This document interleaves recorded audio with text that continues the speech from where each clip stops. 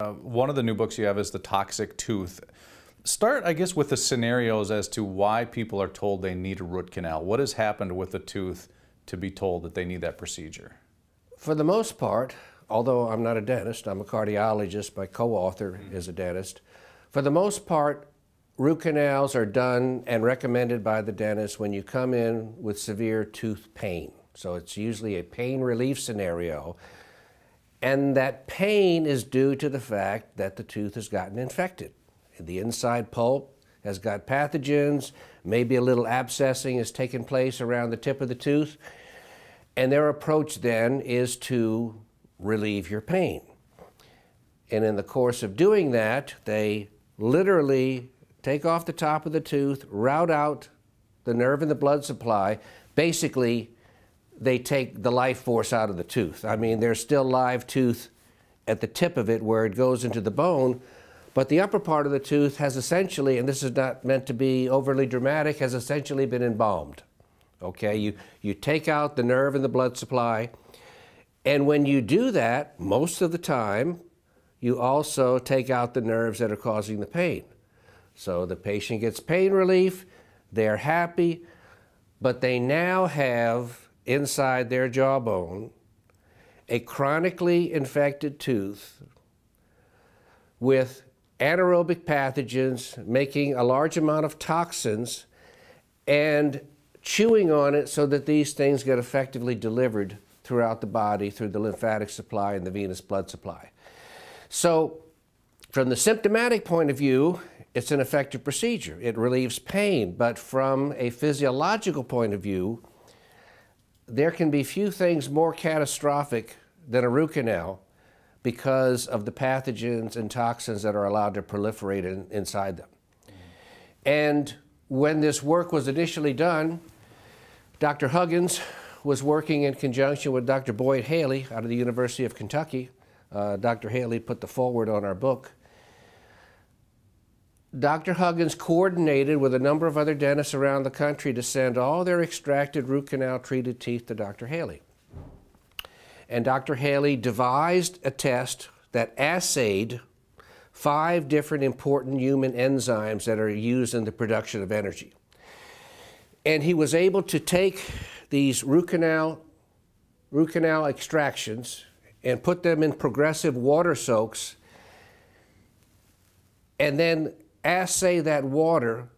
100% of those specimens had enormous amounts of highly potent toxins, many of them on the order of 1,000-fold times more toxic than botulism when assayed against these enzymes.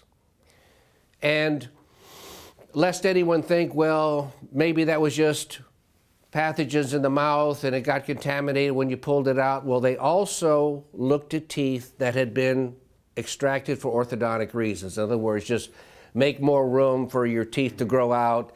And so you basically take out a normal tooth, no evidence of infection. Well, all of those teeth were completely negative. So they had that control.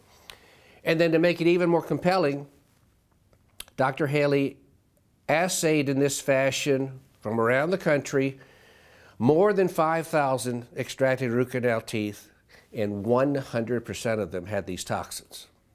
So this is why Dr. Kulatz and I call the root canal procedure a fatally flawed procedure. It's not flawed in the sense that it won't relieve pain. As I said, you take out the nerve and blood supply, you'll often eliminate the pain.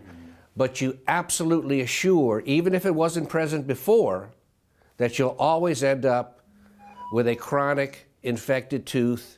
And when it's in the molar area and you chew on it with the enormous pressures that the jawbone can generate, you push those pathogens and toxins into the bloodstream.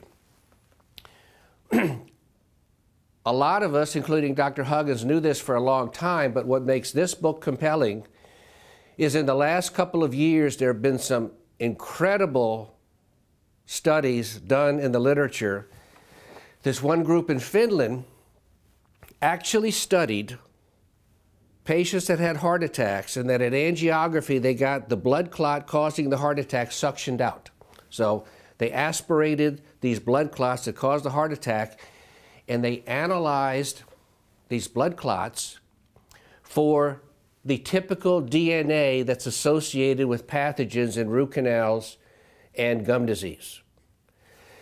These clots had a huge concentration of these oral pathogens inside the clot, 16-fold more concentrated than in the blood that they came from. Now, you see in the literature, lots of people like to say, oh, well, this is a correlation, this is an association. I think anybody that can look at this evidence and say that this huge concentration of pathogens and toxins inside the blood clot that forms to cause a heart attack is a correlation no more and not a cause and effect is just being irrational. I mean, you don't form a blood clot and then magically after the fact pathogens or toxins from somewhere suddenly accumulate in the blood clot. They accumulate, it causes the clot to form, and it's some of the most smoking gun evidence that we've ever seen that shows that these pathogens and toxins in the root canal teeth and the gums, when you chew down, they glow into the bloodstream. They pass through the venous system and the pulmonary arteries, but the reason why they get in the coronary arteries is because the coronary artery is the first high-pressure part of the vascular system that these pathogens and toxins reach. Everywhere else it's low pressure.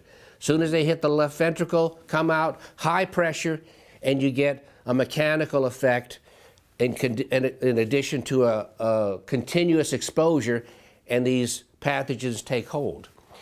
And in fact, modern cardiology, my fellow cardiologists, internists, family practice doctors, they now do accept that all coronary heart disease is due to inflammation of the coronary artery. But amazingly enough, they stop asking questions there like, well, why does this inflammation develop? And this inflammation develops almost 100% from pathogens. And 90 to 95% of the time, those pathogens come from root canals and infected gums. So the bottom line being, I can tell you, most of my colleagues, they check the cholesterol, they lower that, they treat the blood pressure, they manage all the quote-unquote risk factors of coronary heart disease, and this will lessen your likelihood of having a heart attack the more you manage that. But they almost always think then that when you manage all of those risk factors as effectively as they can be managed, and the patient still goes ahead and has a heart attack, truth be known, what they think is that's just an unlucky patient. And I'm telling you, luck has nothing to do with it. Until cardiologists, internal medicine doctors, and family practice doctors realize that the most common cause of death, heart attack and heart disease, in the world is caused greater than 90% of the time by dental infections, most of the time in a root canal treated tooth. Hopefully, the doctors will realize this and want to protect their patients a little bit better, and then they can be the force, hopefully down the road, that puts the pressure on the dentists to basically eliminate this procedure. At the very least, and we talk about this in the book, this needs to be a fully informed consent before somebody has this. I mean, when you go get a surgery, you're told, well, I could have a heart attack, I could get an infection, I could lose a limb, this, that, or the other, but that's okay. I want the surgery, I'm going to take my shot. Well, they now have in the dental literature, believe it or not, in the dental literature, a survey that shows patients that have one or more root canals in their mouth, not failed root canals, not poorly done procedures, they just have a root canal in their mouth, they have a greater chance of heart disease and heart attack. People need to be told this before they get the procedure. I'm not going to say, and I wouldn't begin to say, that there aren't a lot of people out there with root canals that are doing fine, but I can tell you, flip it around, almost all of the ones that aren't doing well have the root canals too. So Are you going to be the one that somehow tolerates the root canal well, or are you going to be the one where the root canal causes a heart attack? I think people should know that. And dentists should know that and appreciate that so that they can fully inform their patients. And much of the time, if you have an infected tooth, you should go straight to extraction because you're just increasing the risks enormously for that person's long-term health.